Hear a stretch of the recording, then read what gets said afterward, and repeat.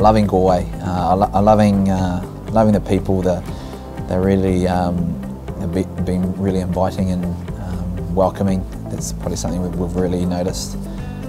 And also, you know, just loving the surroundings. Really, I think the only thing I've been used to when I come to Ireland is just going to Dublin and you're sort of in there and you're out after the Test match. But being able to get around here and go to places like Barna and you know, and being down at the prom and things, and just going into town, and the vibe here in Galway is it's something that I didn't really think existed in Ireland, if I was going to be